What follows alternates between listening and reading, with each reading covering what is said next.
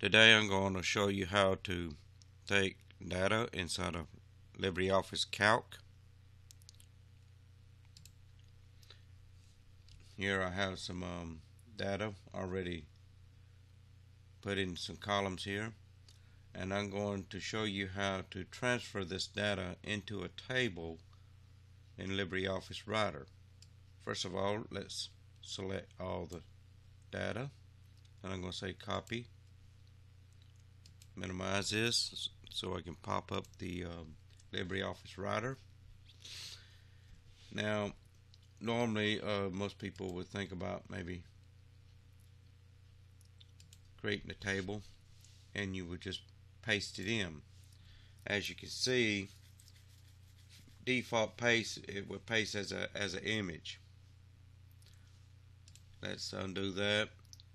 Now you can click the little down arrow button here beside your paste and get different paste formats.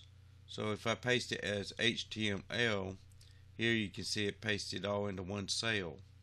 Let's undo that. Let's try unformatted text.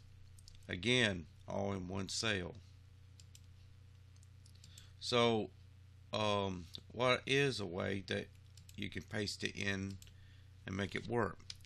The way to do it is to paste it outside of the table, and you paste it as formatted rich text format. Now you see it created its own table, but this table is a little wonky.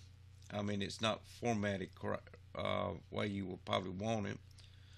So if I hover right here on the corner of this table and click, I can select the whole table.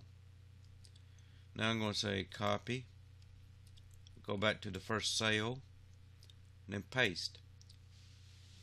There you have it. That's how you paste it into a table.